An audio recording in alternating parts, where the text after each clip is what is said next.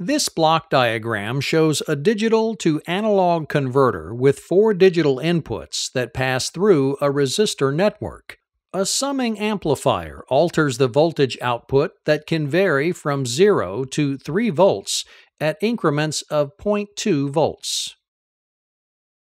Consider the possible binary inputs at D, C, B, and A, and the corresponding voltage output based on the following truth table. Keep in mind that the inputs going from A to D have increasing significance.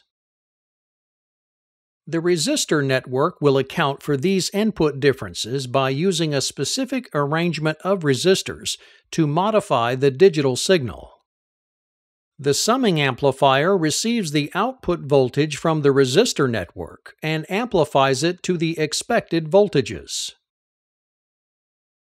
With an input of 0, 0, 0, 0, according to the truth table, the voltage output would be 0.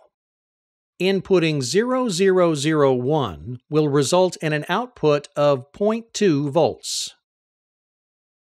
If 4-bit value 0010 arrives at the input, the voltage output is 0.4 volts.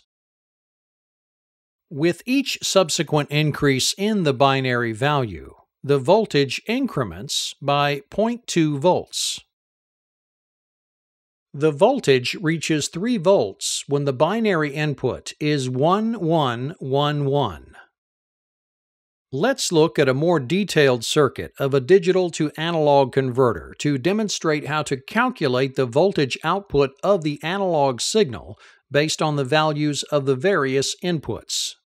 The resistor network is made up of 4 resistors with values of 18.7, 37.5, 75, and 150 kiloohms.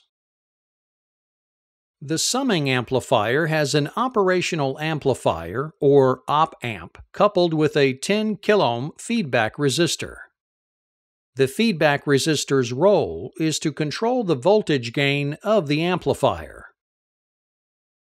With all switches in the 0 position, the input and output voltages will be 0. However, when switch A receives a logical input of 1, it toggles to the closed position. This results in an input voltage to the op-amp of 3 volts. The process of determining the magnitude of the analog output signal from the voltage input of the resistor network requires calculating the gain supplied by the amplifier. Gain can be calculated by dividing the resistance at the feedback resistor by the input resistance. With this 4-resistor arrangement, input resistance will vary in switches A, B, C, and D based on the kiloohm value. Let's look at what happens when switch A is set to logic position 1 or closed. This results in an input resistance to the amplifier of 150 kiloohms. Inserting the values into the equation, the gain equals 10 kiloohms divided by 150 kiloohms, or 0.066. Now the output voltage can be calculated by multiplying the gain by the input voltage of 3 volts. Thus, the product of the amplifier gain of 0.066 and 3 volts is 0.2 volts. Thus, a binary input of 0001 yields an output of 0.2 volts in accordance with the truth table described previously. Applying a binary of 0010 will move switch B to logic position 1, resulting in an input of 75 kiloohms. Plugging these numbers in the equation gives a gain of 0.1333, resulting in an output of 0.4 volts when the input voltage is multiplied by the gain. Again, this result conforms to what is expected based on the truth table. Let's switch in another resistor value and look at what the voltage output would be.